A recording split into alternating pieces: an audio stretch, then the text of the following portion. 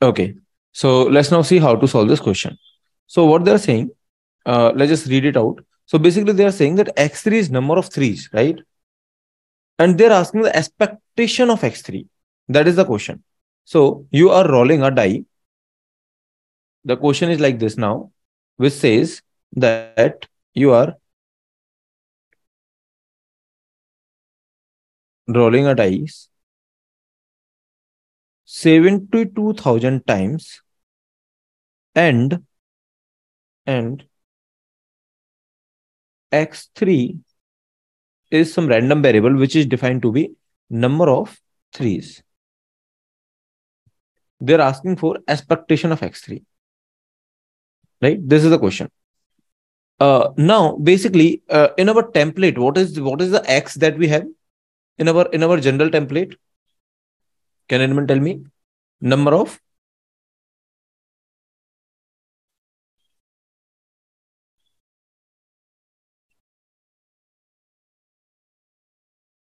x is number of successes, right? Number of success,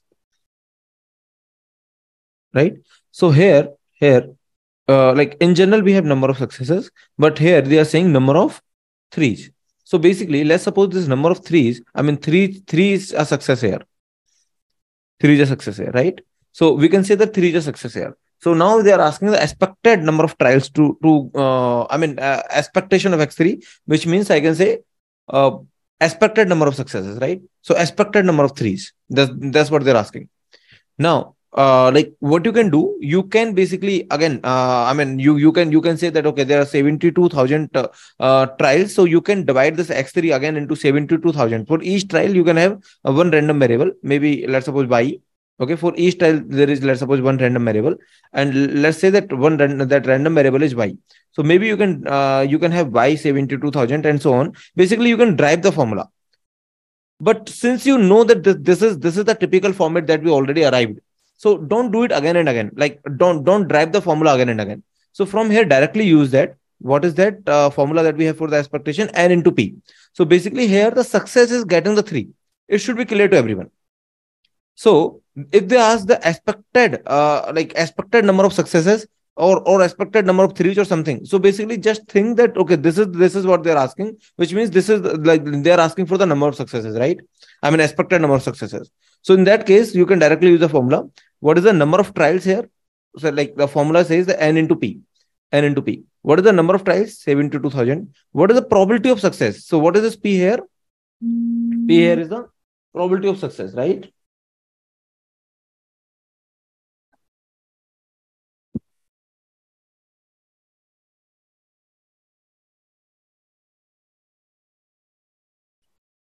X3 is already defined there, right? So they are saying the X3 is number of threes. X3 is number of threes. So let Xj be the number of times that J has come, which means X3 is number of threes.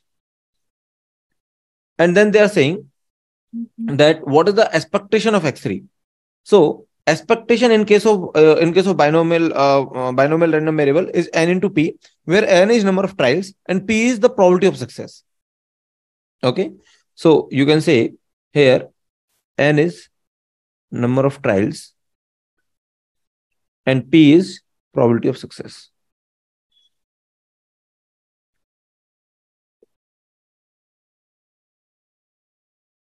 So on average, how much success you will be getting on average? NP, right?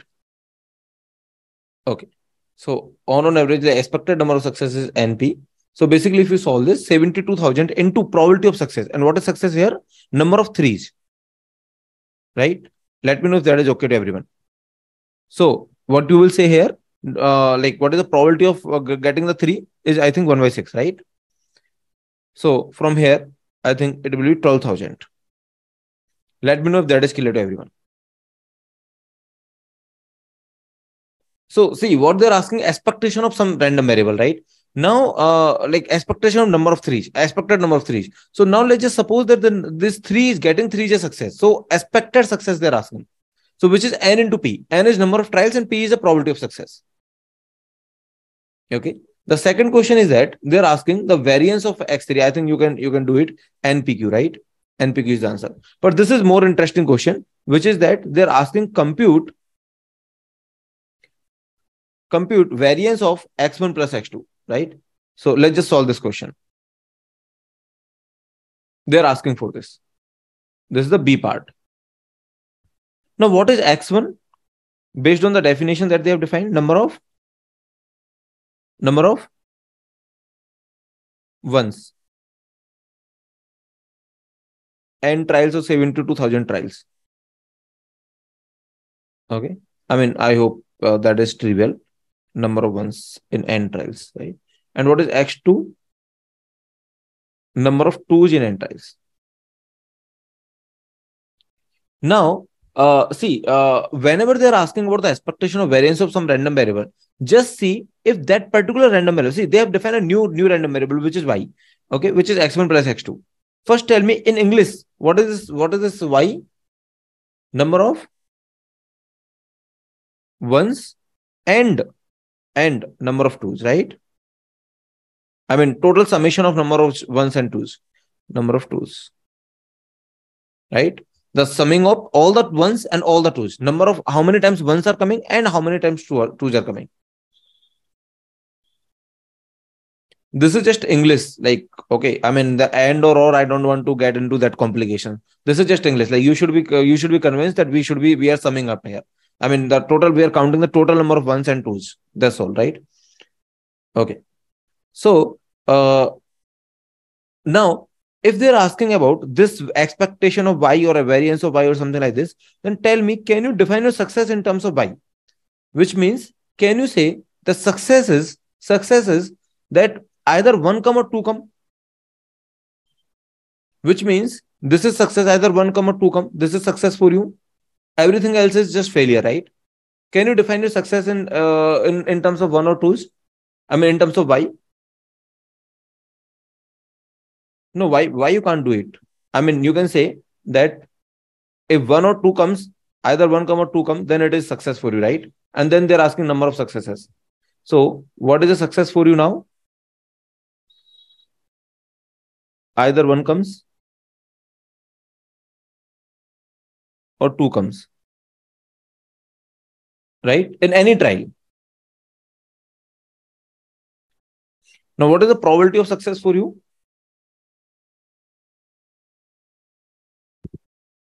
2 by 6, right? Okay. Yeah, 2 by 6, which is 1 by 3. So basically, you are saying that they're asking expectation of y. Let's suppose they're asking expectation of y. Then it is n into number of trials into the probability of success. So which is 72,000 into 1 by 3, right? Which is 24,000. Now, what is the variance of y? Which means NPQ, right? Are x1 and x2 independent? No, why do you care? Like, I mean, why do you care about these are independent or dependent for this particular question? X1 is, no, they cannot be independent. Like, if x1 is more, then x2 will obviously be less. It cannot be like that x1 can take any value with respect without impacting x2, right? It cannot be like that. If x1 is increasing, then obviously if there are all ones, then the twos will be less. Okay. No, x1 and x2 are not independent here. Yes. Yeah, that is nice observation, because you cannot write variance of x1 plus x2 as variance of x1 plus variance of x2. Because they are not independent. Why? Because if one is increasing, if number of ones is increasing in, let's suppose, n trials, then obviously number of twos will be decreasing, right? Or number of threes will be decreasing, right? Okay. So you can't write like this, first of all. And anyway, like, we are not going with this particular direct formulation, because we have defined a new random variable y. And what is the variance of y? N. N is what? N is number of trials. And what is the probability of success? 1 by 3. What is the probability of failure? 2 by 3. So that's how you can do it, right? So let me know if that is understood. See, if they're asking something like, I mean, if they're asking the variance or expectation of something, then just see if you can define your success in terms of that random variable. And then the question become very easy. See, I agree, this is very tricky question. And then this question has been asked in MIT. Okay, I have taken this question from MIT assignment or quiz or something. Okay, they have asked in the midterm. They've asked this question in the midterm. Just imagine MIT midterm. Okay, like let me just tell you, ISC midterms itself very hard. Okay, I mean, yeah, this question might be of their undergrad course, that I completely agree, but still, this is MIT midterm. Okay, so now Avni is asking X1 X2 are not independent. No, they are not independent. Independent means that doesn't matter what value X1 is taking, what value X2 is taking, they are taking the values independently. But it's not like that. If let's suppose X1 is 72,000, can you not predict the value of X2? What is the value of X2? It is definitely 0, right? It cannot take any other value than 0. It cannot take value any other value than 0. If all are ones, then X2 must be 0. So which means both are not taking value independently. They're taking value dependently, right? One value of X1 determining what is the value of X2. Yes. Some value of X1 is determining what is the value of X2. That's why they are not independent.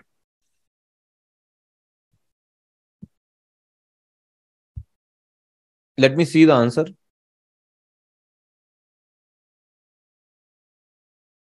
This counts the number of times either one has appeared or two has appeared, right? So each die roll has 1/3 chance of coming one or two. Yeah, I think they have done the same thing. They've defined the success in terms of either one is appearing or two is appearing. Okay, cool. No, X2 is not 7 to X1 plus X2 is not 7 to 2000.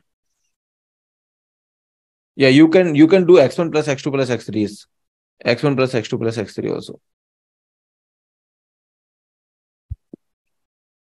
Let me just think about some more variation or some more question here.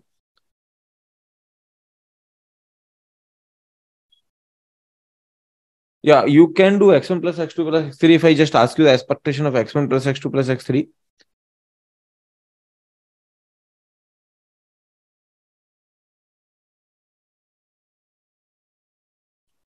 Okay. Actually, you can just verify it, but if you want, I can just solve this question.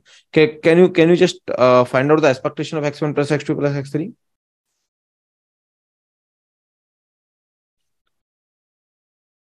So basically, you can define your success as either one can come, right?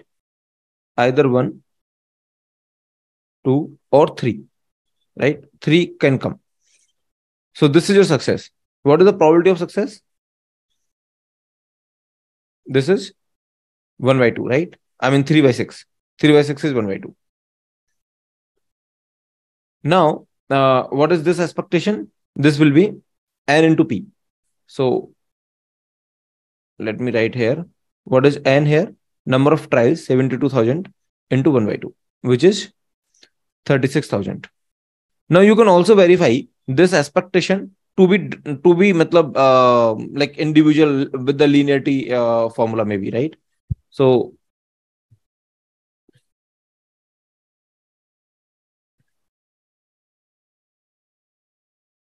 can I write like this?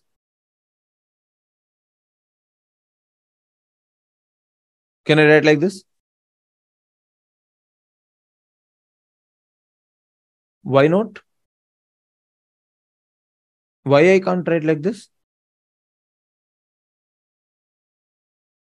I think there is no problem, right? Can you tell me the problem? No, independent we don't need. For the expectation, we don't need independent or dependent. Okay, we don't need anything. Now, let's just see if the expectation of x1 plus x2, what it was coming. This was coming 24,000, right? Expectation of x1 plus x2. This is 24,000 and expectation of x3 is 12,000. So this was coming to be 24,000. This was coming to be 12,000. We already did, right? We already did. Similarly, we already did this. So we already done these two.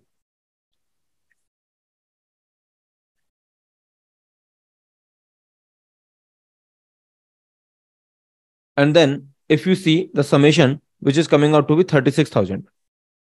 So this is just like, I mean, I've just shown you that you can verify with this way also. Like you'd solve it, then also 36,000 with a linearity of expectation also 36,000. Okay. Let me know if there is any question. X3 is dependent on. No, it doesn't matter whether they're dependent or independent. I mean, for this, we don't need any dependence or independence assumption.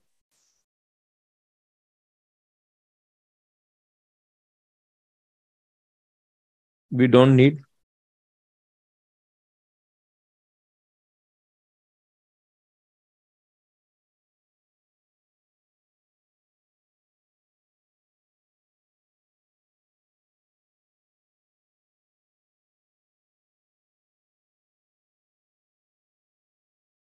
For variance, you can't do it. For variance, you can't do it. Then you have to use NPQ. Okay, cool. So I hope you understood this, right? So this was a good question where I just wanted to tell you that for any question you have to think about it, that what is the success for you, right? And then you have to apply the formula n into p. What is n here? Number of trials. What is p here? Probability of success. You have to just check that what is success for you.